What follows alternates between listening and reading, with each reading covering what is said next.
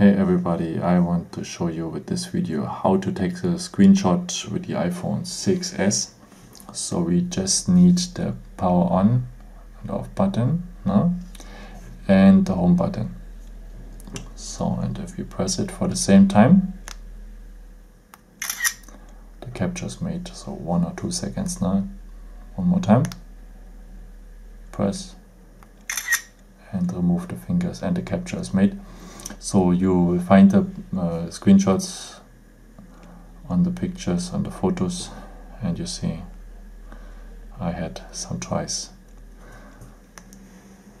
Yeah, I hope you like this video and I could help you. It would be very nice, and thanks for watching. Ciao!